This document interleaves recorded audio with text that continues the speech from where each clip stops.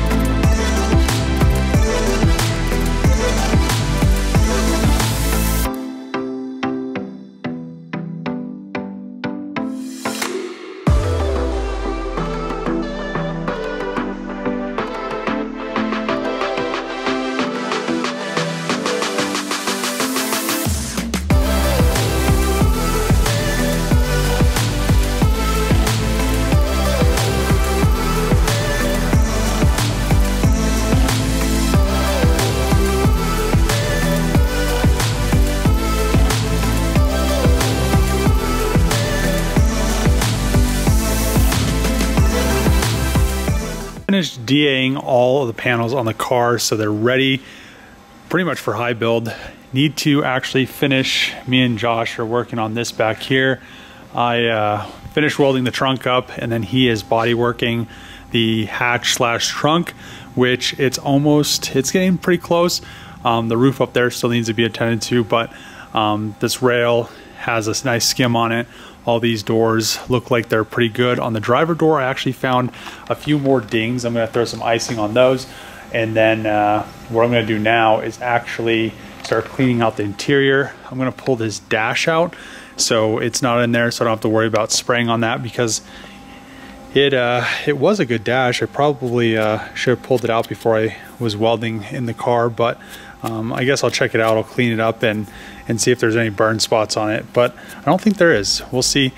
With that, pull that out, then I can pull the engine bay wiring harness out, clean that out, pull this out, pull the fuse box out, probably pull the brake booster, the brake lines, and what else?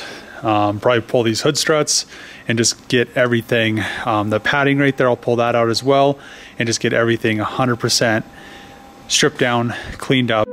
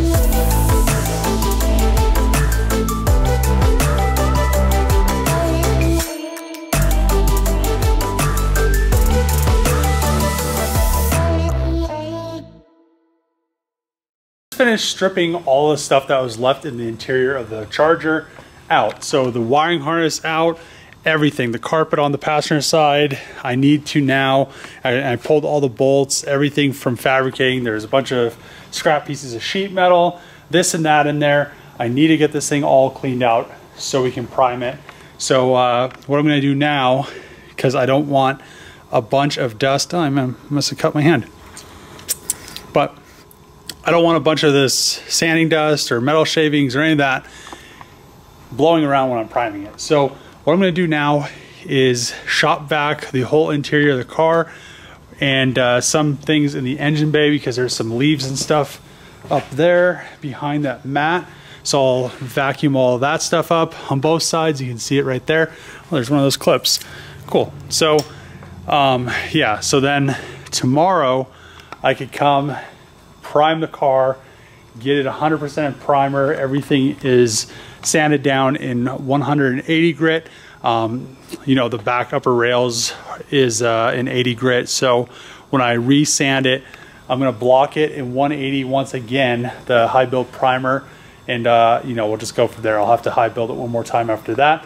But once I prime it, I'm going to let it sit. So all that primer soaks into the pores of the filler and just soaks into all of the sanding scratches, just so I don't have any of that come up later on. And I can't wait to see it in primer. I really am happy how that deck lid came out, or the hatch slash deck lid came out. It just really flows well. I like how it kind of comes in on the side. It really flows with the shape of the Charger, the shape of the Magnum hatch.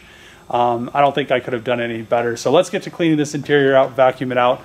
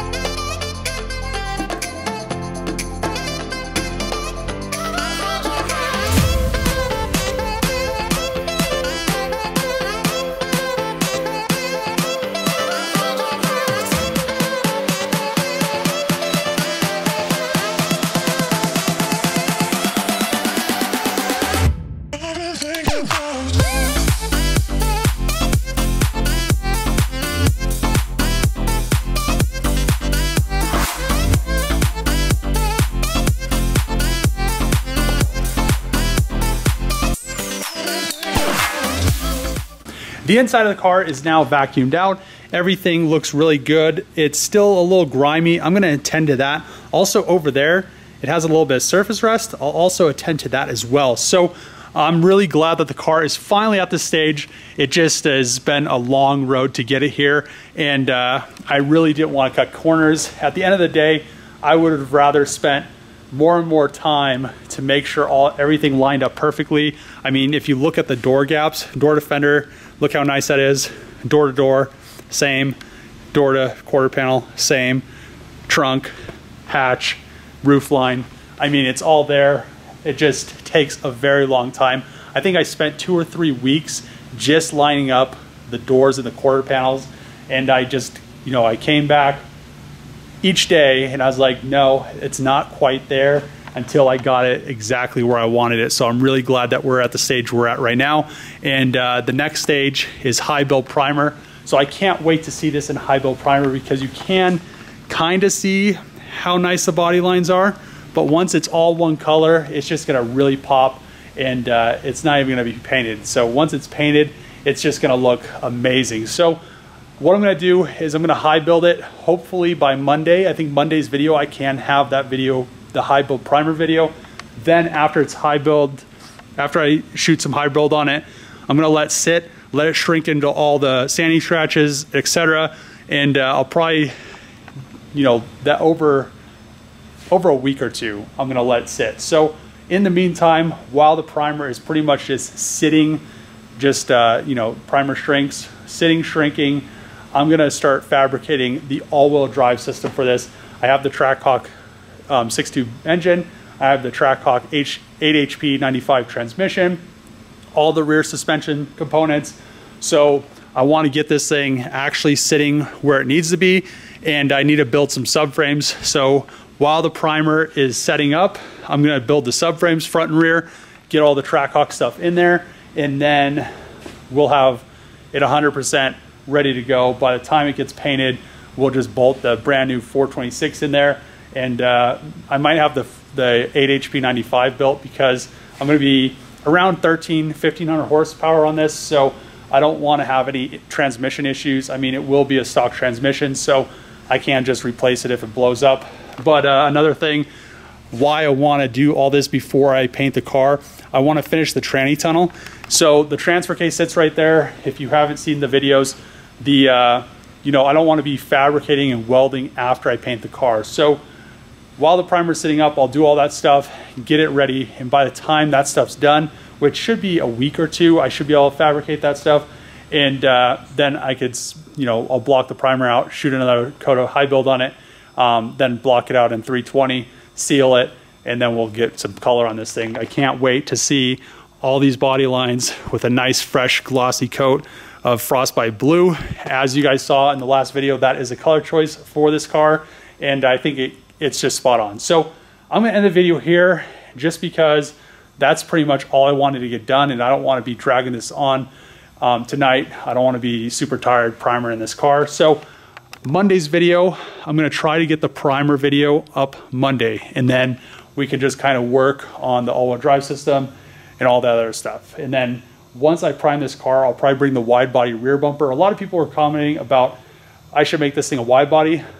The quarter panels and the doors are wide body doors. I'm not exactly sure if people just don't pay attention, but yeah, I do have a wide body rear bumper. I have all the wide body stuff for this car, and it will be a wide body. So that being said, you know, it's coming. Once I primer it, I'm gonna test fit the wide body rear bumper, and then it's just gonna look super, super sexy. So that's gonna be the end of this video. If you like these videos, make sure to click the subscribe button, throw a thumbs up, throw a comment below, share it with your friends, whoever you think would like a Trackhawk all-wheel drive Charger station wagon.